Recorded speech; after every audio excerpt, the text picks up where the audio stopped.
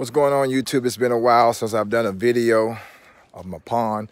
Last year we started digging a new pond. Well, I dug part of the pond probably 2016, and then I started digging the pond again in 2017. Just want to give you an update of the new pond, let you check it out.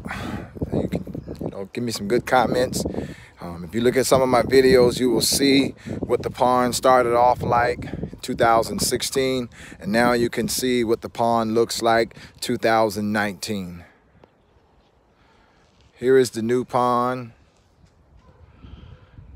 Still got a little bit more work, a little bit more work to do. If you look at some of my videos, you will see me feeding bluegills.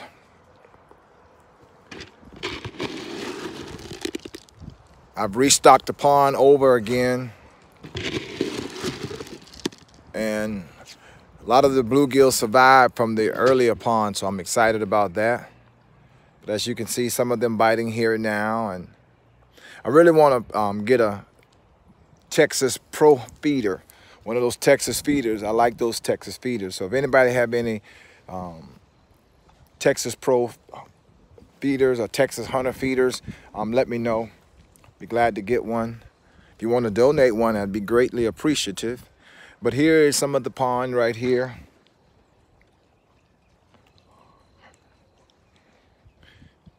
Here is the pond. I got to do a little bit of drainage issue. I've got some water draining outside of the pond, so I got to fix that area right there. But I'm getting ready to fix that in a couple of weeks. But this is the pond thus far.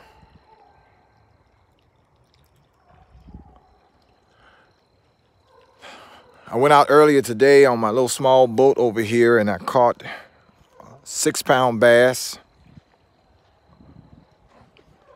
Threw him back in and caught a little 4-pound bass, threw him back in. But just wanted to give you an update of what the pond looks like. It's been a long time since I've done a video. I think I'm going to start doing them pretty frequently now. One of my major issues of this pond, I have a lot of these things called coon tails or cat tails or something like that. You can see them in the bottom. Cat tails, I guess that's what it's called. So I bought some aquatic pesticide spray or aquatic spray and sprayed some of them, and they're dying. But just want to, I guess it's just the nature of the beast of owning a pond. But just want to give you a little view of the pond, let you see where I'm at right now. You can see baby bass down in the bottom. So far, I have put into this pond probably 2,000 bluegills, probably 200 channel catfish, probably 10 bass. But I'll be honest with you, I'm counting 50 and 60 bass thus far. I mean, it's like, I guess they're starting to have babies, and so, which is a good thing, I guess. The pond size is 1 acre, almost 2 acre pond. These are my two little boats right here. I got to do some more drainage issues so I can get my slope like this.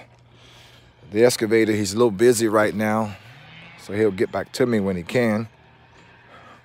But here's the pond right here. Here's another angle of it. I wanted you to see that as well. Here's another angle of the pond. You can see fish all down in the bottom, but you see a lot of that coon tail stuff. But here's my pond.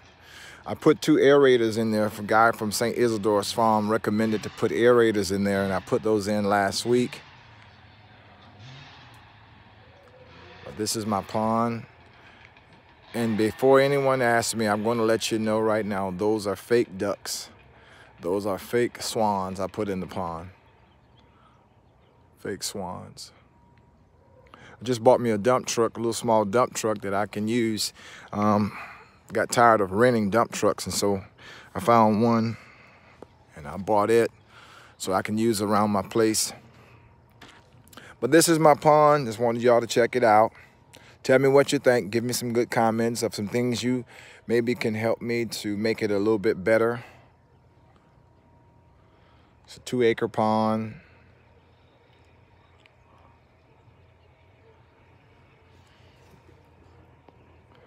Just want to say thank you all for just tuning into my channel.